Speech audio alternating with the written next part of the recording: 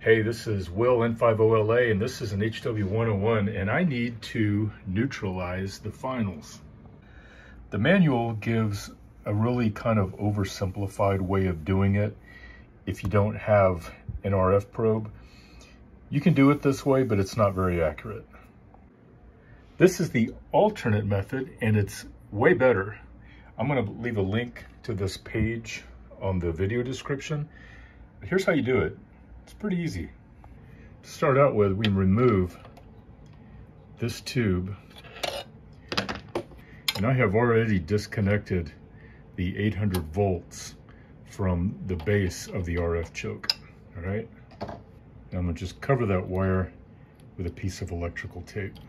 My life is exciting enough today without getting hit with 800 volts.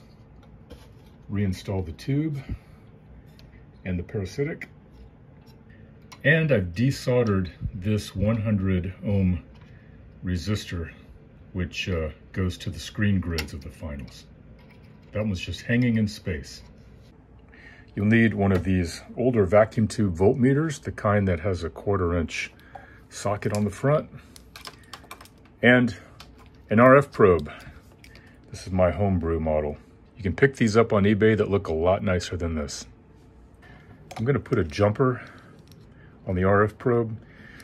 You can just hook it direct like that, but that's really awkward, and you're really in close contact with a lot of voltage in there. So I like to just run a jumper and then go right to the center pin of the antenna socket. Set that aside. Your RF probe will have a chassis ground. Just clip it right there.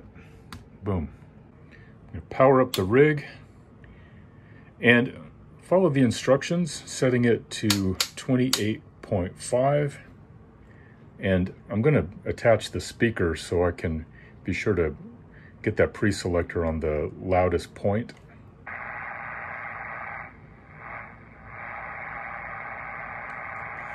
Now I'm gonna set the finals right in that neighborhood, and I'm gonna put it in tune and see what I've got on my meter. I'm set for DC negative and the lowest voltage setting on the meter.